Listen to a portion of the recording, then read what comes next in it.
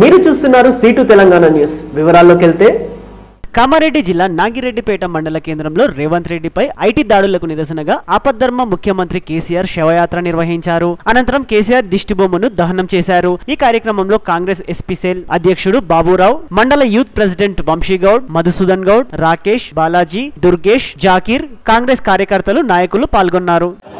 రాష్ట్రంలో working president Revanth Reddy ఇంటిపైన IT దాడులకు నిరసనగా కాంగ్రెస్ పార్టీ తరఫున మేము నాగిరెడ్డిపేట మండల యూత్ నాయకులమందరం కలిసి నిరసన వ్యక్తం చేస్తున్నాం. కేసీఆర్ది దిష్టిబొమ్మ దహనం చేస్తున్నాం. ఎందుకంటే తెలంగాణ సాధించుకున్నది బంగారు తెలంగాణలో ఉండాలని అనుకున్నాం, కానీ భ్రమల తెలంగాణలో ఉంటున్నాం. ఆయన నిరుద్యోగులకు 1,00,000 ఉద్యోగాలు ఇస్తా అని ఒక్క ఉద్యోగం కూడా నేటికి ఇయ్యలేడు. ఆయన ఇంటనే 5 ఉద్యోగాలు తీసుకున్నాడు. కాబట్టి ఫస్ట్ దళితులకు మోసం చేసిండు. రాష్ట్ర యావత్తు 3 ఎకరాలు ఇస్తానని ఒక 3 గుంటలు కూడా ఇయ్యలేడు. ముఖ్యమంత్రిని చేస్తానని దళితుడిని ముఖ్యమంత్రి ఆయననే అయిపోయాడు.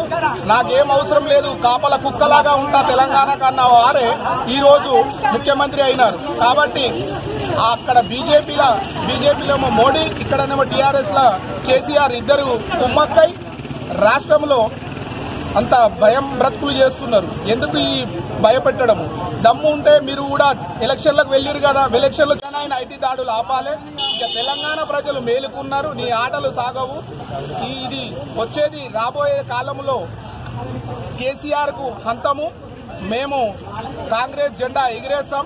కాంగ్రెస్ రాష్ట్రంలో కాంగ్రెసే ఏలుతుంది. ఇందిరమ్మ రాజ్యమే వస్తుంది. కాబట్టి మా దళితులకు ఎంత అన్యాయం చేసినా అంటే కేసీఆర్ ఇక ఎక్కడ కూడా ఏ సీఎం చేయలేడు.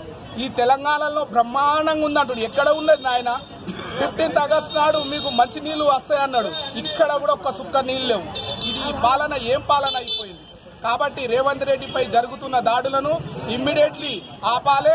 ఇక ఇదే విధంగా జరిగితే ఇంకా తీవ్రంగా మేము కూడా ఉంటది. మేము కూడా కాంగ్రెస్ పార్టీ తరఫున హెచ్చరిస్తాం.